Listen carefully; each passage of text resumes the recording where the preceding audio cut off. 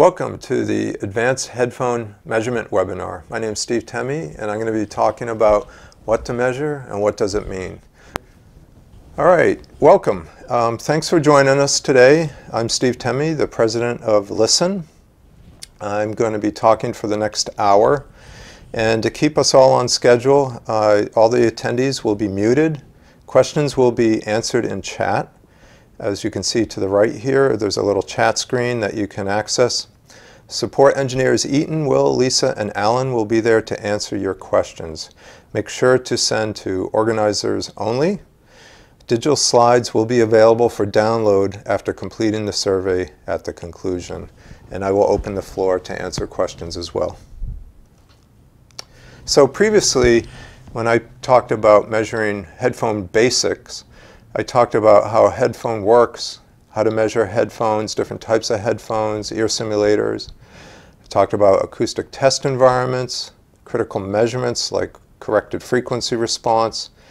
And then the last thing I said I was going to talk about in the next session was future topics, and that's what we're here for today. So in this part, I'm going to present and talk about future development of smart headphones, headsets, earbuds, and hearables, measurement standards, measurements using SoundCheck, including USB, Bluetooth, including true wireless stereo headphones, typically referred to as TWS, microphone and send performance of the headphone, voice activation and open loop measurements, and active noise cancellation, which is becoming quite a bit more popular, and then different ways to measure distortion, including non-coherent distortion. And last, I will talk about high-resolution headphones and how to measure those. What is a hearable? So smart headphones or hearables are designed not only to play back music, but to also enhance communications, hearing assistance, minimize background noise, real-time translation, augmented reality, medical monitoring, and fitness tracking, just to name a few. This presentation focuses on how to measure their audio performance only.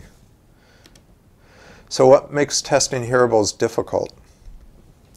They respond to voice commands such as, "Hey Siri, what time is it?" "Alexa, tell me a joke." "Okay Google, what is the weather?" They all have wireless interfaces, either Bluetooth and Wi-Fi. They typically have multiple microphones and at least 2 speakers for left and right earphone. And generally speaking, they have a lot of complex signal processing, such as voice activity detectors, microarray beamforming, automatic ear detection, loudness control, equalization, and compressors, and typically are required to be connected to a smartphone app in order to control these different settings. Hearables are notoriously complex to test as a result of all these intricacies. So, standards. I always like to recommend that people follow standards when possible. There are some standards which are a good starting point, but which will not cover everything. Some of them are the IEC 60268 for sound system equipment, Part 7, headphones and earphones. There's also a EN standard that came out of England, which deals with how to measure maximum SPL to prevent hearing loss. ANSI S3.22, which deals with hearing aid characteristics. And TIA 920, which deals with telecommunications and product transmission. So these hearables apply to all of these things because now they can do so much more than just playback music. Listen sells a complete measurement suite to test to all these different standards. And hopefully, if a new one comes out, we'll be there to support it. So what are the test strategies? So first of all, some headphones still have wires, analog, and if it is available, I strongly recommend you start there and make a more or less a simpler measurement. And very often it will be on the big circumaural headphones. Bluetooth. More and more headsets have Bluetooth, and it's always a good idea to compare the Bluetooth measurements to the wired if possible as a reference. More and more headphones are voice activated. So you control these hearables just like you would the smartphone by saying, "Hey Siri, Alexa," or "Hello Google." And typically Apple AirPods is a good example of this. And then last but not least, there's almost always a smartphone app, and that adjusts the control for how much noise reduction, might even control microphone directionality, bass and treble for sure, and even possibly hearing assistance. So the test configuration for basic wired and wireless headset measurements consists of 2 ear simulators, a mouse simulator, an audio interface, and a Bluetooth interface. Today I'm going to be using the B&K hats that has the mouse simulator built in, as well as the ear simulators for left and right ear built in. So in order to make a Bluetooth measurement, I need a calibrated Bluetooth interface. And our partner Portland Tool & Die makes 2 of them. One is called the BTC 4149, which is ideally suited for R&D, and the BQC 4149 for QC, which is what I'll be using today. The advantage of the BTC is it can act as both a Bluetooth sink and Bluetooth source. So not only can it measure headsets and speakers and car kits, but it also can talk directly to Bluetooth devices such as smartphones and infotainment head units. It also has a wider variety of codecs, such as not just A2DP, but also aptX, as well as HD and low latency. Whereas the BQC 4149 is only a Bluetooth sync and can only do A2DP as well as SBC. Okay, I'm going to demonstrate how to measure a pair of AirPod Pros over Bluetooth. And for that, I've loaded up a sequence in SoundCheck for Bluetooth headphones and headsets. And it's really quite simple. All I'm going to do is hit Start. It's going to ask me if I want to pair the headphones. I'm going to say yes, but before I do that, I want to put the Bluetooth headphones in pairing mode, which on the back of the AirPods, I push this button until the light flashes white. Now it's in pairing mode. I hit enter, and the BQC will start looking for all the Bluetooth devices in the immediate vicinity, and then I can choose which one I want to pair to. If I know the MAC address, I can do this automatically, such as on a production line, but this is more typical of an R&D situation. So I choose the AirPod Pro, and you'll notice that when I hit OK, the green light should come on, indicating that it's paired. So now I have the option to put the headphones on the ear simulator and press enter. So I'll go do that.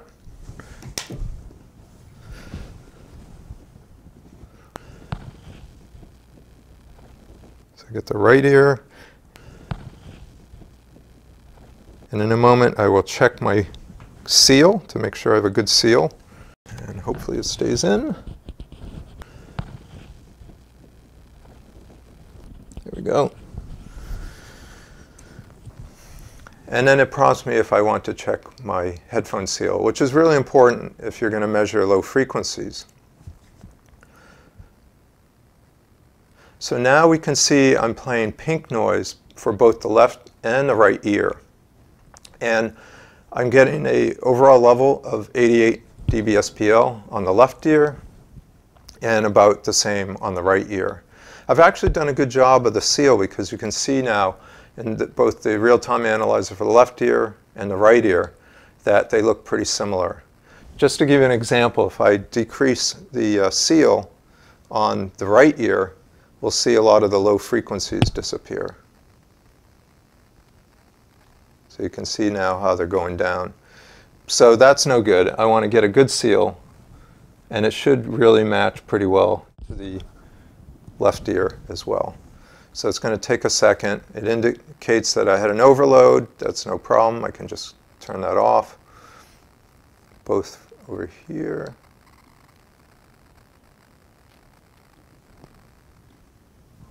And now we're in business to continue.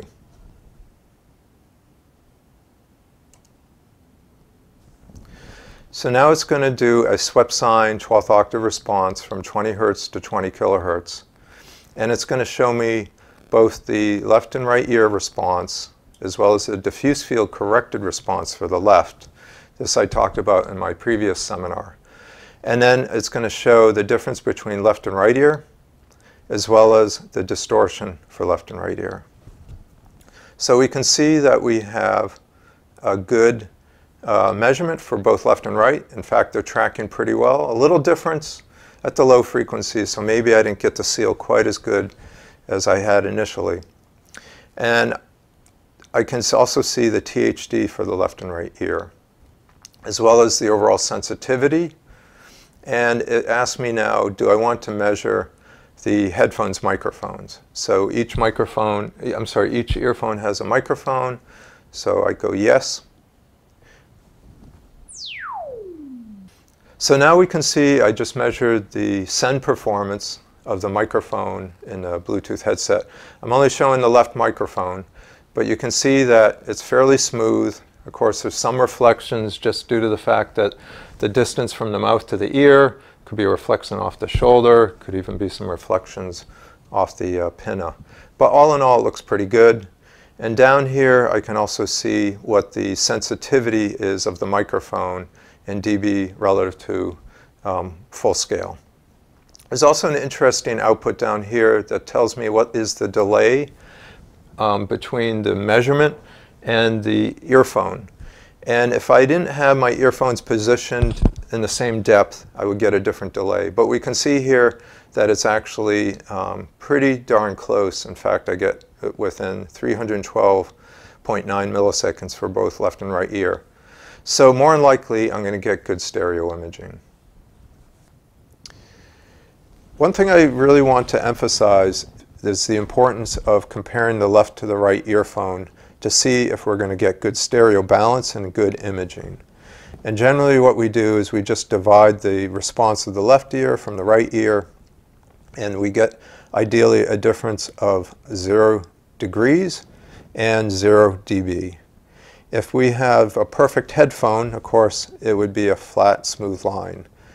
The most important region, though, for stereo imaging is in the mid-range. So generally, we really want to make sure that, say, from 800 to 5 kilohertz, it's as smooth and as flat and as close to 0 as possible.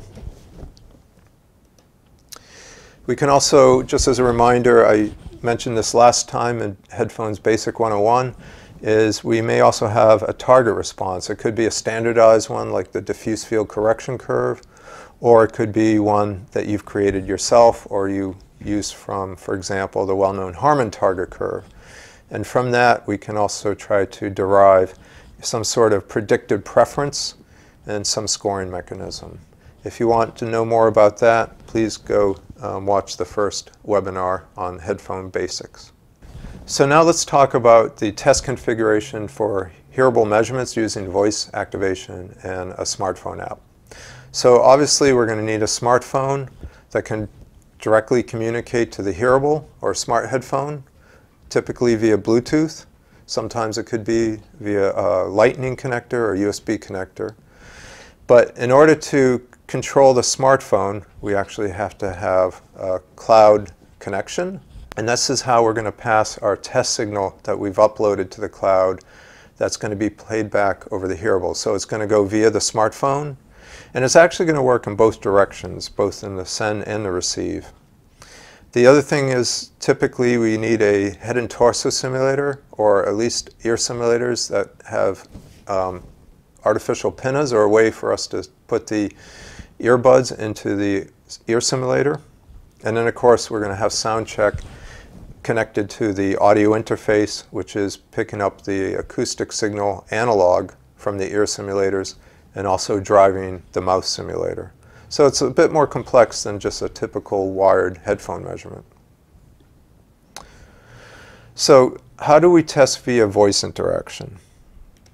So first we want to control the device under test via voice commands. Typically these are automated testing possible recording and playback via voice commands. This means that we got to take our test signal from SoundCheck and load it as a music track. Each voice service has its own music playback system with different capabilities such as Apple iTunes and Amazon Music. And there's a chance that the signal will get compressed when we upload it to the music service. So it might be a good idea to double check the actual recording and download it and compare it to the original WAV file. We can do that using transfer function. And if we want to retrieve a recorded response, we want to use a service that allows us to either download or play back the recording that the actual hearable or smart headphone picked up on. So by design, many smart headphones do not provide the ability to retrieve your voice from the command history. Companies like Apple have decided that that's a privacy issue, so you cannot use iTunes to download voice recordings. Voice interaction speaker measurement steps. So how does this work? The first thing is we create an activation phrase such as Alexa, play test signal 1. Then we upload our test stimulus to the cloud service. And as I mentioned earlier, the example is that we take a WAV file and we may have to convert it to an MP3 file. So the transparency of the MP3 was tested by encoding and decoding the file and comparing them using the transfer function. And then we want to play the activation word via mouse simulator and capture response with the reference microphone. This is what it sounds like. Test signal 1. Playing test signal 1 from your library.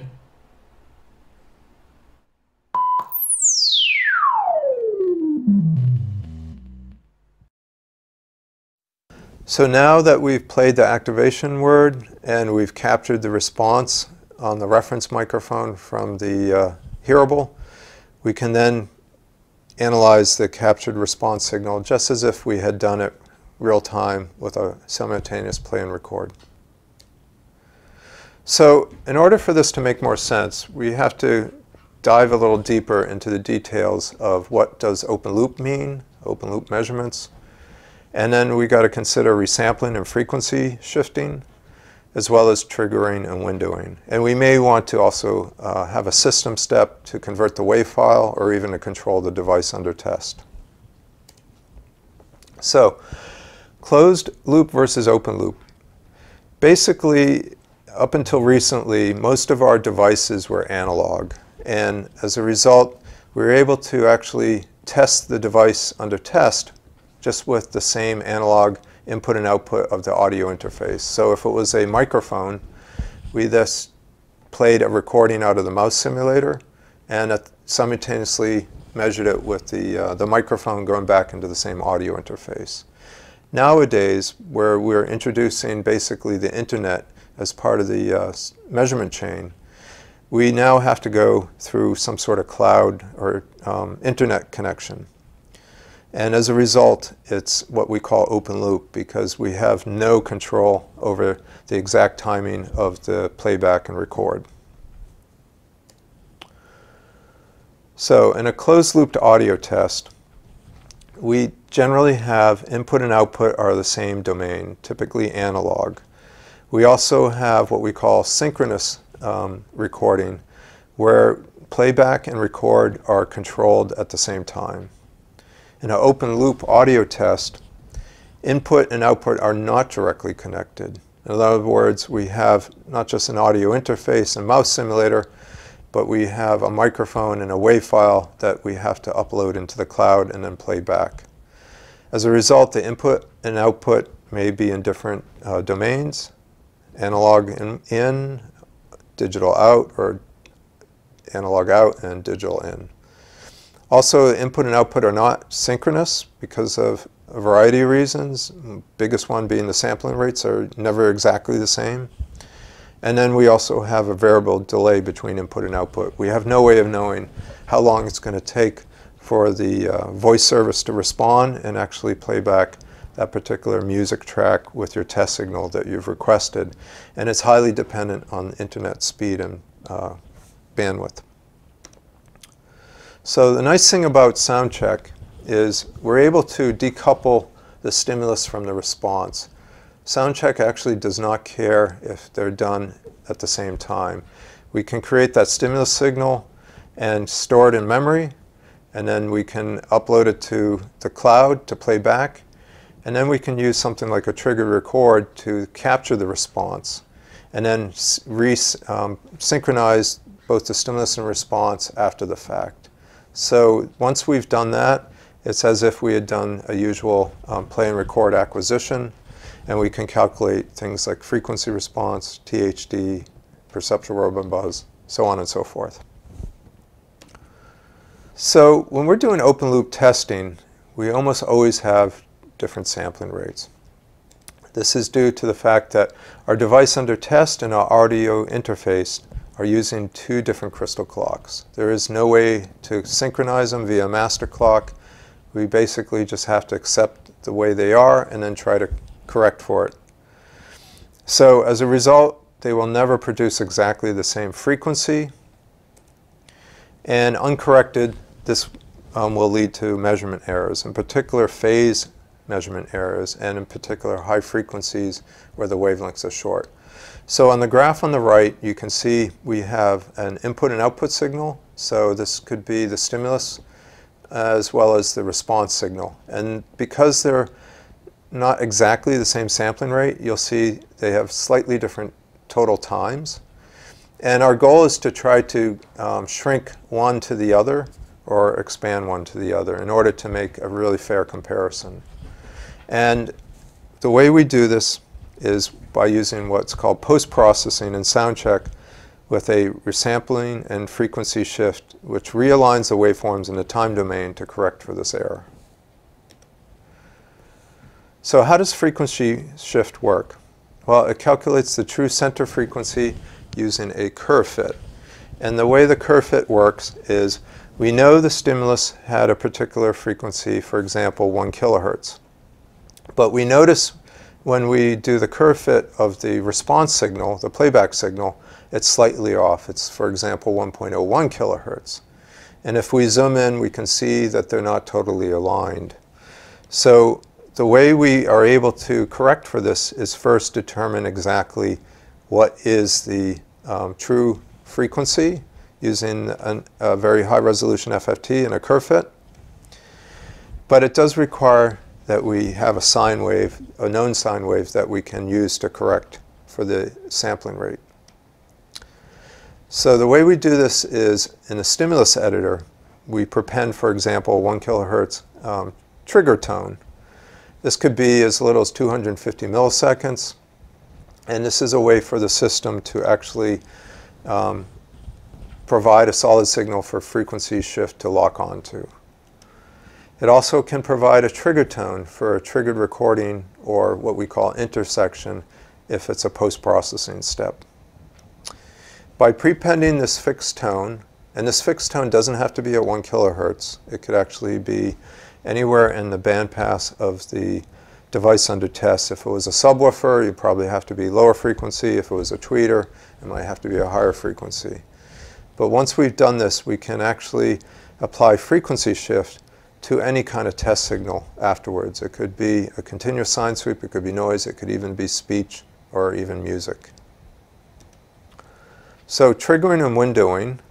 So when testing open loop devices, capturing a response waveform can be challenging. The response waveform needs to be isolated from other signals.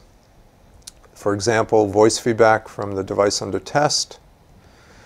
We also want to trigger a record-only acquisition. Otherwise, we will just measure noise. And windowing can be used to cut out the response waveform from a larger recording, for example, in a microphone test, where we might have a lot of silence or just background noise.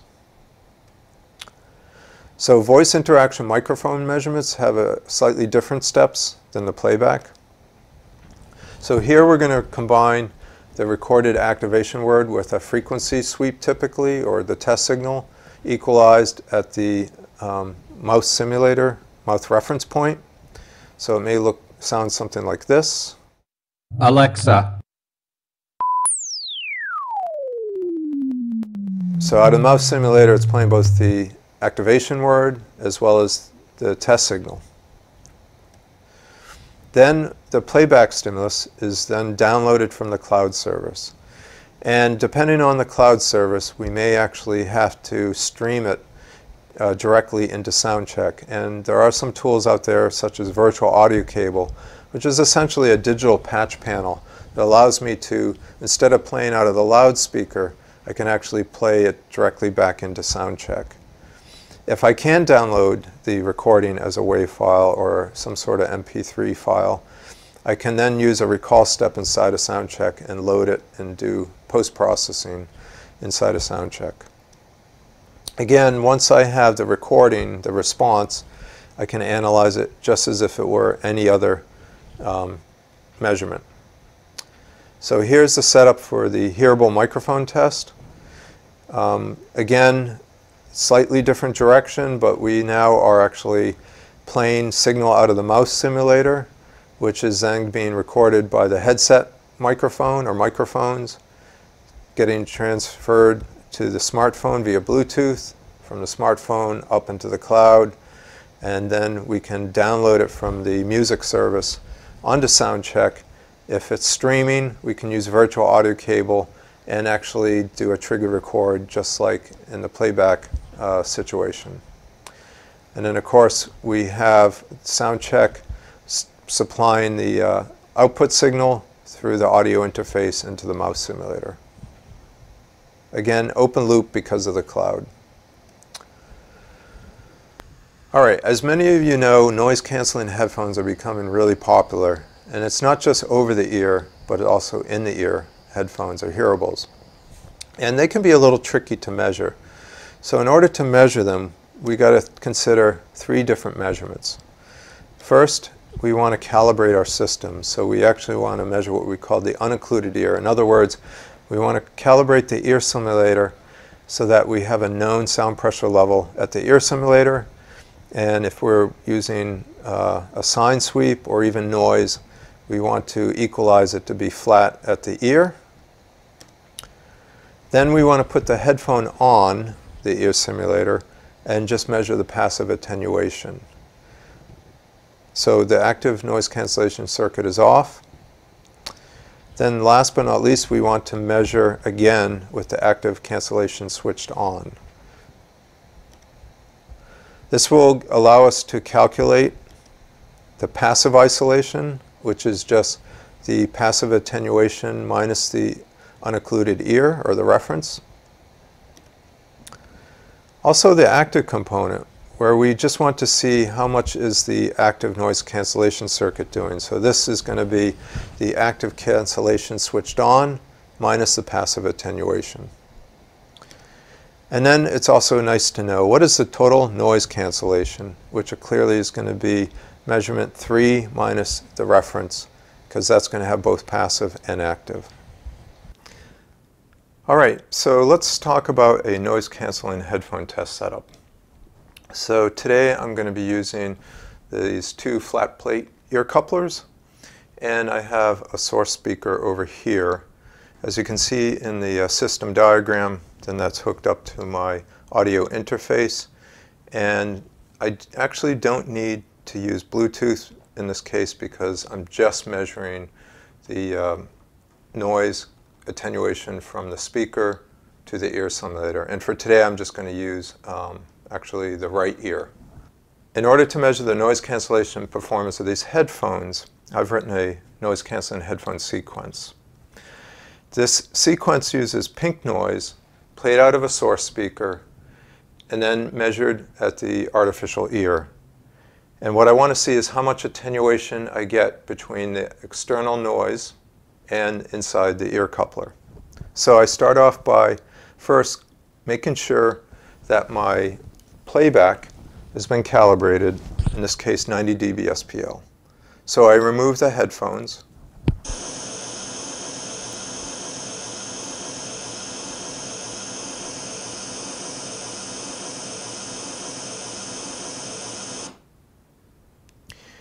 And I'm using a 1/3 octave real-time analyzer just to look at the 1/3 octave noise level. And we can see it's approximately 90 dB. So next I want to measure the passive attenuation of these headphones without the noise cancellation circuit on. Again, I'll play pink noise and measure it in 1/3 octave real time.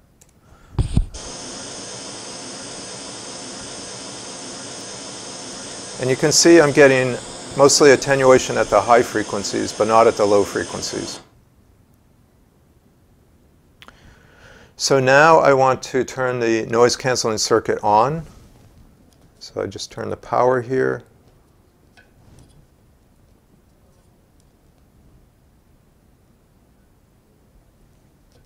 And it's on. So now I'm going to be measuring both passive and active noise cancellation.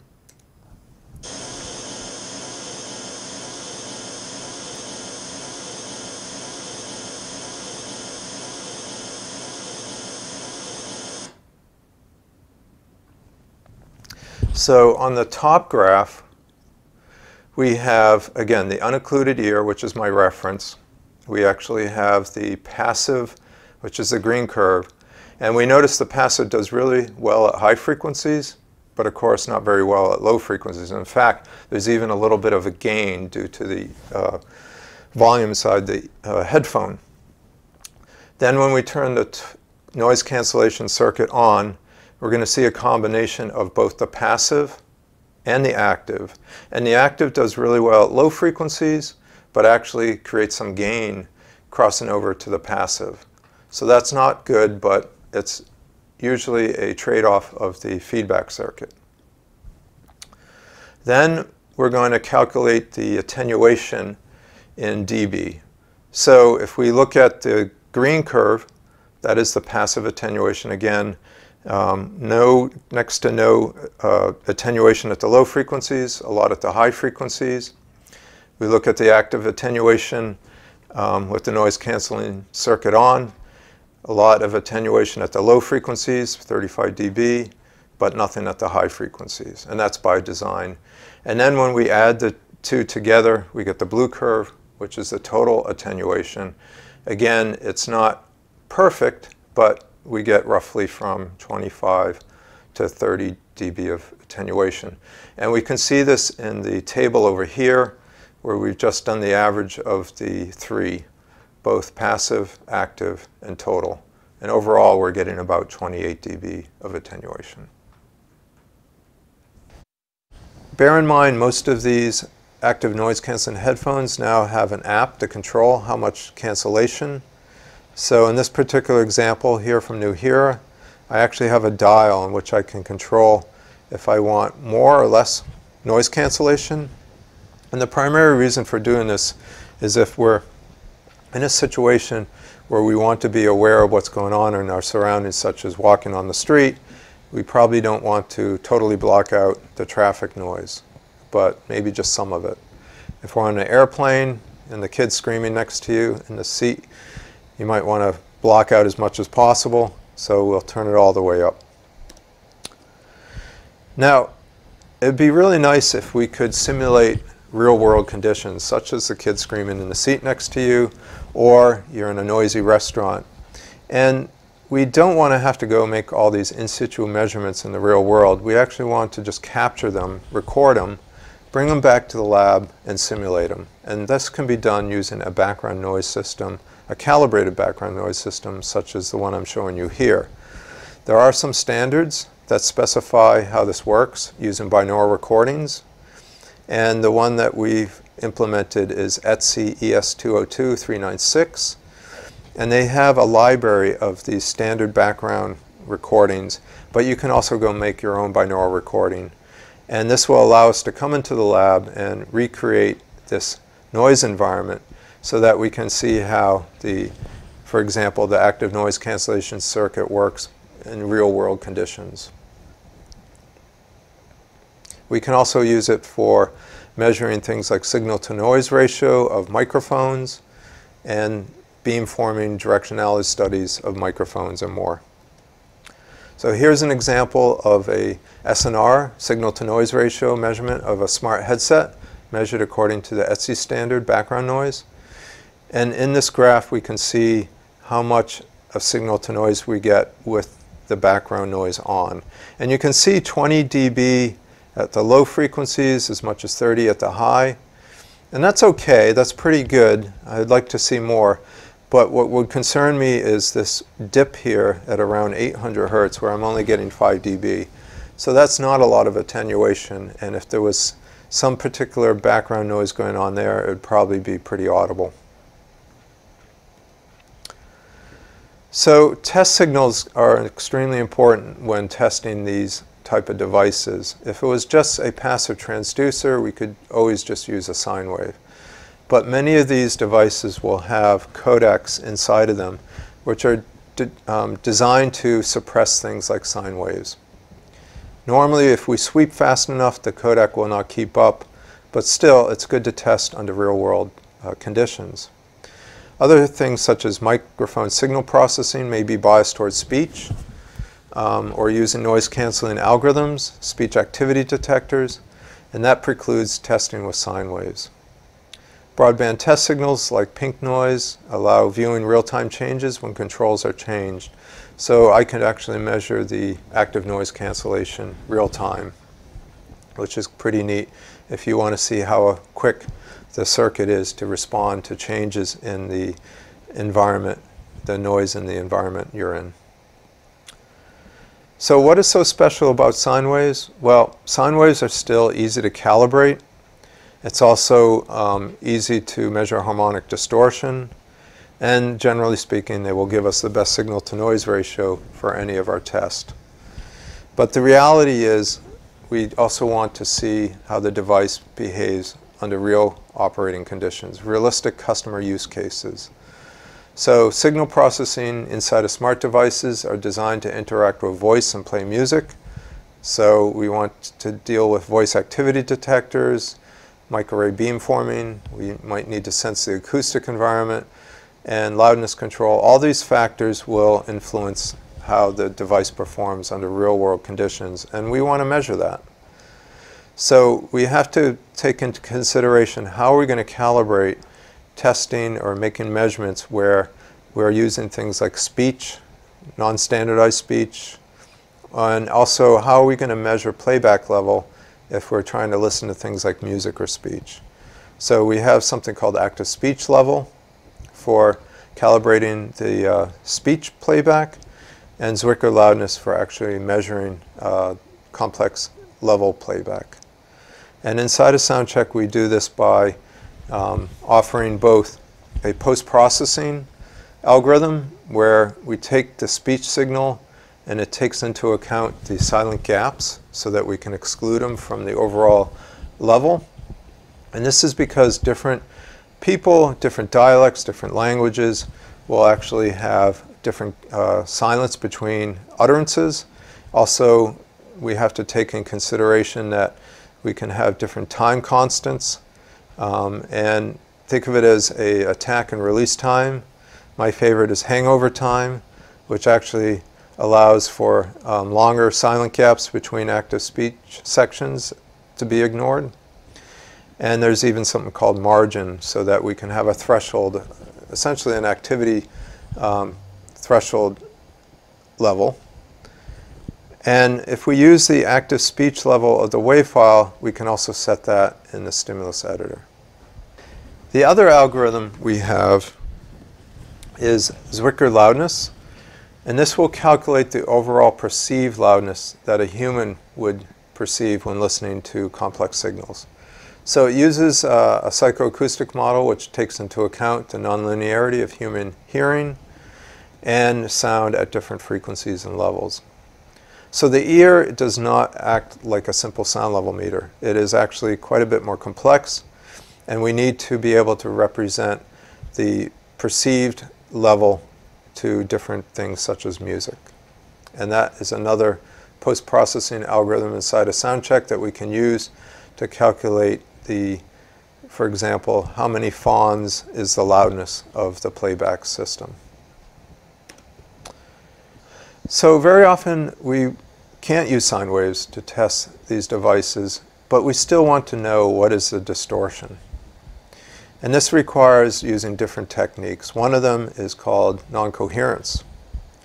So non-coherent distortion is basically a normalized cross-correlation measurement that determines the degree to which the system output is linearly related to the system input. And the two things that will affect the linearity is noise and distortion. So if we can make a measurement with a good signal-to-noise ratio, we'll be assured that the non-coherence is due only to distortion. If you'd like more information, there's an AES paper that we presented back in 1987. I forget. So how does a non-coherent distortion measurement work?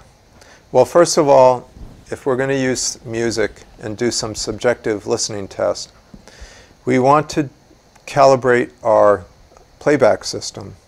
In order to do this, we use a head and torso simulator, or a binaural head and torso simulator, and we take our recorded musical excerpts and we actually play it over the headphones that we want to use for comparison, and use that recording to then play back over a pair of very high-end headphones with low distortion. In order to do this, we want all the headphones to have the same equalized frequency response.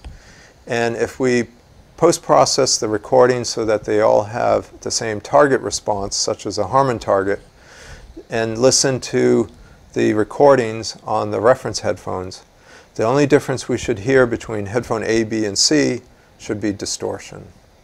And this is what we did. In fact, we did this for an AES paper with Harman and Sean Olive's group.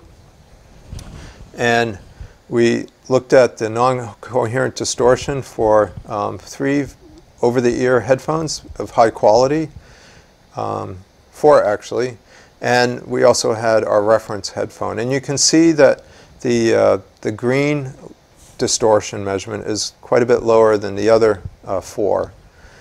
And that was the reference headphone. So that's what we would expect. And we can also see that headphone D, the orange curve, had particularly more non-coherent distortion than the other 3 headphones. And this correlated very well with the listeners, the subjective listeners who were listening to the playback of the different headphones recorded over the head and torso simulator.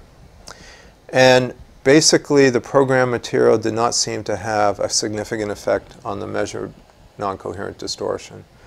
So we got the best subjective correlation using this technique, even better than looking at sine waves such as harmonic distortion. So it's a pretty powerful technique. All right, so let's talk about high-res measurements and high-res headphones. So for starters, I like to remind people that most musical instruments cannot play above 20 kilohertz. There simply is no musical content. The only exception might be a few instruments such as the violin and, believe it or not, the female voice. So most music recordings are also made with microphones that roll off above 20 kilohertz.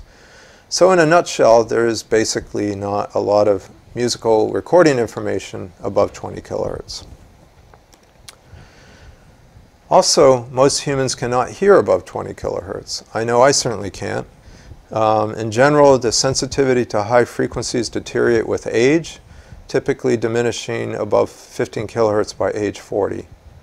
So most animals, believe it or not, with some exception of chinchillas, cannot hear above 20 kilohertz. It's pretty interesting when we start to look at the different animal kingdom, which ones can actually hear above 20 kilohertz. But in any case, humans generally cannot. Why is that? Well, we have to look at the anatomy of the human ear.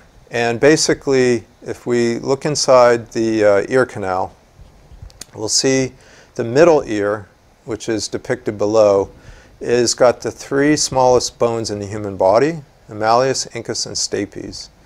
And these bones actually transmit sound waves to vibration. First the sound waves enter the ear canal and vibrate the tympanic membrane, otherwise known as the eardrum. And then they get coupled and essentially amplified to the cochlea via the oval window. In other words, we now have kind of a lever with an impedance that matches the mechanical transfer. And that then gets transmitted into the cochlear membrane, which has sensors for detecting frequency and level. So what does that look like? So if we take the middle ear, including the cochlear membrane, and we unwrap it, we see that at high frequencies, which is right where the sound enters the cochlear membrane from the stapes, that this then gets transmitted to low frequencies as we travel across the basilar membrane. And you can see at the highest frequencies and at the lowest frequencies, the human ear is very unsensitive. Then in addition to that, we have these masking curves. And again, masking is essentially how the ear perceives frequency, or the filters inside the human ear. And at the very highest and lowest frequencies, our ear filters get quite wide. So they're also not super sensitive at high frequencies. In fact, above 10 kilohertz, it's really just an energy sensor, and we generally cannot discriminate high frequency resolution above 10 kilohertz. Why does this matter? So why do we want to exceed 20 kilohertz if we can't hear it and there's no musical content out there? Well, in order for a transducer to have a flat phase response out to 20 kilohertz, it requires a flat magnitude response out to 40 kilohertz. This is, by definition, at resonance, there is a 90-degree phase shift. So in other words, if we want to have 0 degrees phase shift at 20 kilohertz, we got to extend our frequency range beyond 20 kilohertz just to get a very linear 20 kilohertz bandwidth. But in audible high-frequency components, such as pictured below, we've got to be a little careful that they don't beat down into the audio range. And what I mean by that is if we're reproducing, say, a headphone that goes out to 40 kilohertz, and there's some extraneous signal out at 30 and 33 kilohertz, it could even just be an alarm system, that could beat down into the audio range of 3 kilohertz. Which will be quite audible. So that's another thing we have to consider, is by extending the frequency range, we may be introducing essentially intermodulation distortion. So again, why do we want to go above 20 kilohertz? Well, it turns out that the psychoacoustics of phase, as pointed out by John Bowley at GN Resound, that even quite a small mid-range phase nonlinearity can be audible on suitable chosen signals. Audibility is far greater on headphones than on loudspeakers because of the lack of room reflections. And simple acoustic signals generated anechoically display clear phase audibility on headphones. So in other words, that mid-range frequencies is extremely sensitive to phase, and we want a flat phase response. The moment we introduce more complex signals, or we introduce like a complex listening environment such as a symphony hall, then the phase starts to not be so significant. So even though it might be audible, we basically will not hear it as easily as listening to recorded vocal material, simpler material that's not going to have a lot of complexity.